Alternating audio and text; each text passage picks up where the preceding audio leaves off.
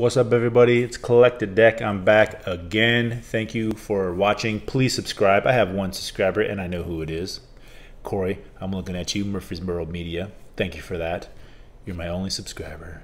So come on, people. Subscribe. I got some cool stories to tell you, man, about baseball players. Everybody loves baseball. Everybody loves the players.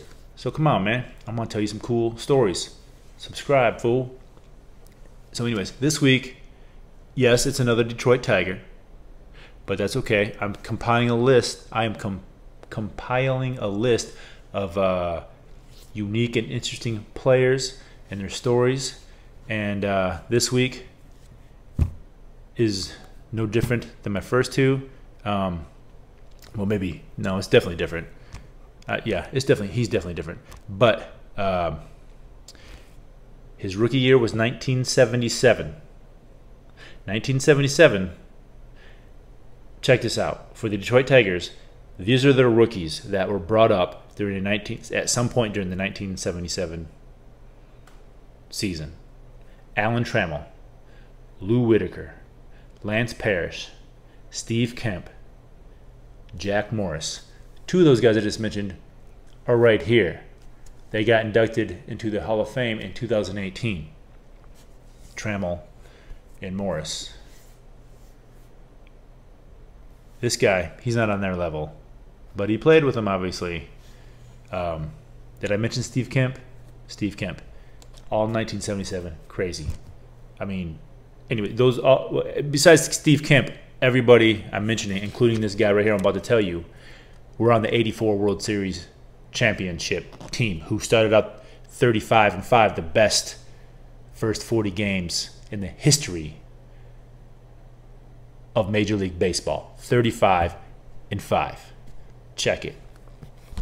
So anyways, this guy right here, Dave Rozema. Yes, I have his autograph rookie card. Thank you. You know what would have been even cooler? The only thing that could have made this card even cooler is if he had a card. Him and Steve Kemp from this season are the only two, not the only two, but out of the people we're talking about tonight, that have the rookie card like this, just the single player on it. Whitaker, Trammell, Morris, Lance Parrish, they all have the yellow border rookie card with the 4 players on it, which is awesome. I know you know what I'm talking about. I know you know what I'm talking about. Them 78 tops. I know. Trammell's also got a, well, Trammell and Whitaker also got the 78 Burger King rookies also. So they got their own single cards too. But those yellow border ones, those are awesome. So yes, so Dave Rozema. You never heard of this guy. They called him Rosie. He's from Grand Rapids, Michigan. A fellow Michigander, along with Kirk Gibson, who's from Pontiac, Michigan, whose rookie year was 1979, only 2 years later. All these guys, like I said, except for Steve Kemp, won the 84 World Series. So what's so crazy about this guy? Well, for starters, I don't know, 1985, Kirk Gibson and Dave Rozema married sisters in, like, I don't know what you call it, a dual wedding at the same time. They got married at the same time to sisters. And then they went to, I think, Australia for their honeymoon. That's kind of weird. That's just for starters. Okay, best friends do best friend things, I guess. I don't know. Is that weird? That's for you to decide. So, anyways, May 14th, 1982. Picture this. Twins versus Tigers. Chet Lemon is up to bat. Pete Redfern, who this ended up being his last season because the next season in 1983, he ended up being paralyzed in a car accident.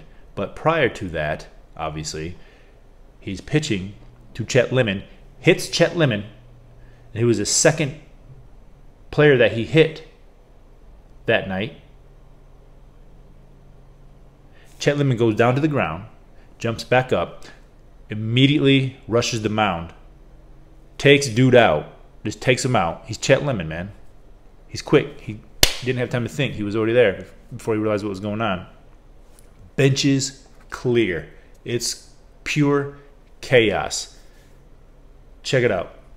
Check out the Tigers Twins bench clearing 1982. It'll come up. Anyways, it's amazing because I'm talking like everybody's up in there. Lance Parrish gets up in there. Kirk Gibson gets up in there. Even Sparky Anderson in his old ass looking 40-year-old body was up in there. I mean, Sparky Anderson had gray hair when he was coaching the Reds in 75 and 76 when they won the World Series, looking like he was like 90 when he was really like 36 or something like that. It's crazy. But he was out there. He gets dropped. Everybody's bum rushing everybody, man. I mean, it's going crazy. I mean, you're seeing like people getting punched in the face, like straight up. I mean, this is like, think about it, this is like the 80s. This ain't no like 2022 bench clearing thing where everybody's like, oh yeah, tweet at me or something like that, whatever they do nowadays. These people were taking each other out. They were taking each other out. So if you're watching this if you're watching the TV, from the left side of your screen, you see Dave Rozema come running, and John Castino is, you can see John Castino standing there, played for the Twins. You can see him go. This is before you can see Dave Rozema come to the screen. You just see he's just kind of standing there. Everybody's fighting around him, and you just kind of see this dude go like this, like, "Hey, stop! Don't do it." And then from off the screen, out of nowhere, here comes Dave Rozema, and I'm telling you, he Liu Kangs it. He just jumps, karate kicks, and just like bam, hits him, knocks dude down. But that's not the crazy thing. As he's jumping, I mean, I'm literally saying like he's literally Liu Kang from Mortal Kombat. I mean, he's literally left the ground. He's got his one foot straight forward. I mean, he's karate posing. He's the Karate Kid at this point. He's probably, I don't know, 3 feet off the ground. I mean, it's pretty insane actually if you watch it. But he goes up and he's just like, bam, takes dude out. He falls. He just kind of drops. Dave Rozema does. The dude pulled 8 ligaments in his knee. He had to get carted off of the field because of it, and he missed the rest of the 82 season because of a karate kick. The Michigan Whitecaps, I think they're AA team out of Michigan, obviously, ended up at some point, you know, obviously way later, they actually had a bobblehead, a karate kick bobblehead of Dave Rozema, which is amazing. How cool would it be? How cool would it be to have that? That's pretty rad.